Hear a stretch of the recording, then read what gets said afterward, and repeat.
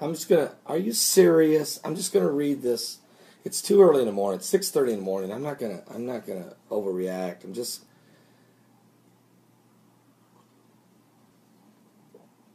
gonna read the story, okay? Because nobody else will report on it.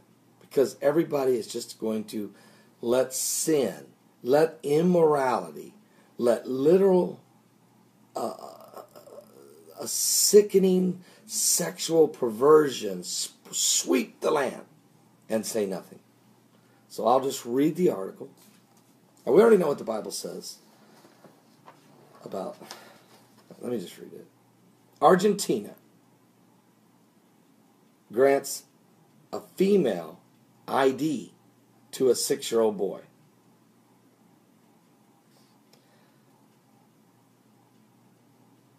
Cesar Giuletti, president of the Argentine homosexual community, kisses the mother of a 6-year-old child. I'll just show you that picture. He's the leader of the homosexual community in Argentina. He kisses the mother of the 6-year-old child who received an amended birth certificate and a new ID with the change in gender during a news conference in Argentina. It happened on October the 9th, yesterday, 2013. The child, who was born Manuel, but likes to be called Lulu, has been dressing like a girl since age 4.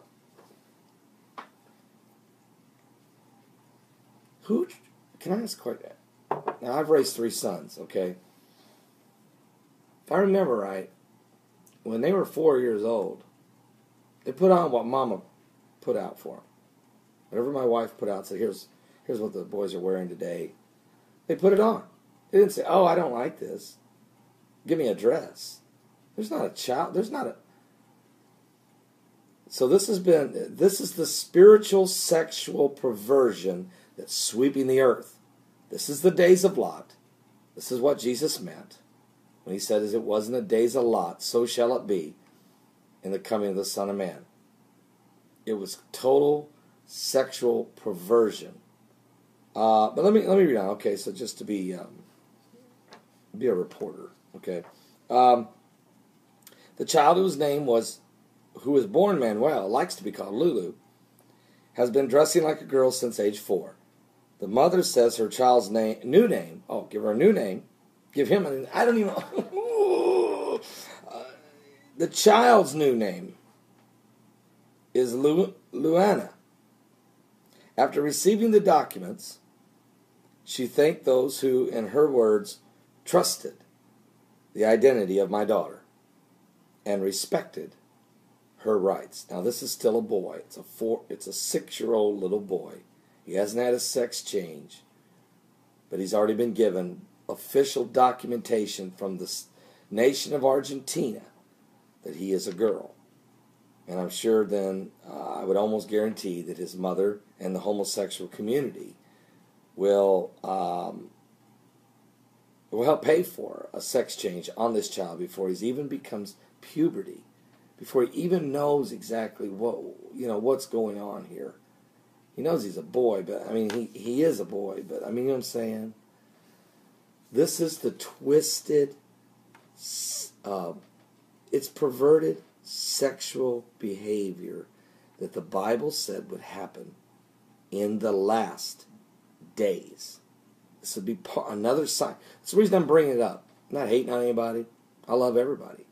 I love every person. Doesn't matter what sin you're involved in. I love you. And Jesus can save you and set you free from any sin. He saved us all. He has to save us all. We've all sinned and come short of the glory of God. But there is a sin that says that you can commit unto your own body. Now, in this case, this child is innocent. This child is innocent. This child is not. This child is totally innocent. It's the mother and the state of Argentina, the government of Argentina. I remember when gay marriage first became legal in Argentina. I covered it. was one of the first one to cover it back in, I think, late 2010.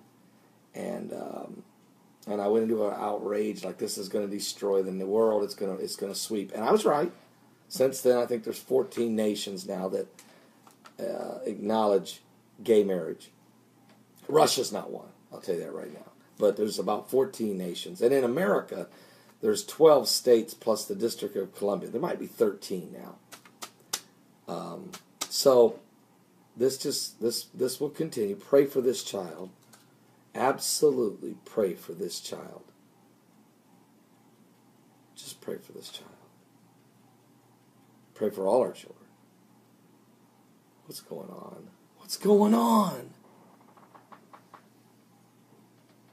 Are you serious? He's coming back soon. Jesus is coming soon. Something biblical is going on with the signs of the second coming of Christ. Let me tell you something right now before I go to my next video. This is just as big a sign of the end times as the comet Ison showing up on the anniversary of Israel becoming a state and showing up brighter than the Star of Bethlehem. This is just as big a sign as the 4 blood moons over Jerusalem in the years 2014 and 15. This is just as big a sign as the wars and the rumors of wars and the earthquakes in divers places. I'm telling you. You need to listen to what I'm telling you. We're running out of time, folks.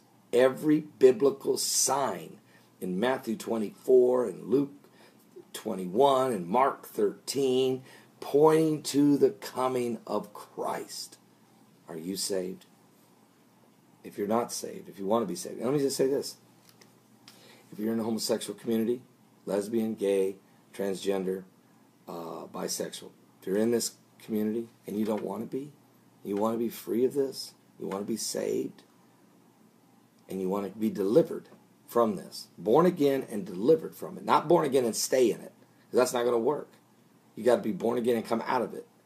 If you want that and you need that, call upon Jesus Christ, please. He'll help you. He'll save you. He'll deliver you.